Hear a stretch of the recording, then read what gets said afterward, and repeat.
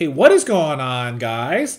EZFN recently introduced some new features that allow you to enable a custom FOV and disable pre-edit. So in today's video, I'll show you how to turn those on, and I'm also going to show you how to turn on edit on release, reset on release, and sprint by default, as they have made it significantly easier to turn on those features as well. Now, the great news is we will not be doing this in-game. We'll do it through the launcher, which means you don't need an insert key. I know a lot of you are struggling with that, so this should be a lot easier. And with that, let's jump into it.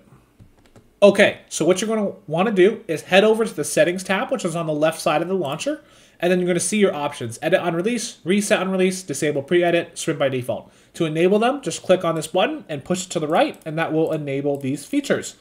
Now, it is important that for the vast majority of you, pretty much I would say all four of these you should enable. There are certain people that are really quick at editing that might find it faster to disable Edit on Release, but I think for most of you, I recommend having these two on. Disable pre-edits, pretty much everybody should have that on. Very few situations where you need pre-edits, and sprint by default, you're going to want that on. There's very few situations where you need to be walking. Now let's talk about field of view. The default is 80. You can set it as low as 60 or as high as 120. Now, for sure, you don't want to set it below 80. That doesn't make any sense because in theory, at super long range, it might help you as you'll be able to see your enemies a little bit better. The problem is at close range, you're decreasing your FOV heavily, which will mean you'll have less situational awareness, so that is definitely not the way to go. Going up, though, could make sense. This is something that was possible in Era previously. I tried it in like Season 6, where I tried 85, 90, 95 FOV.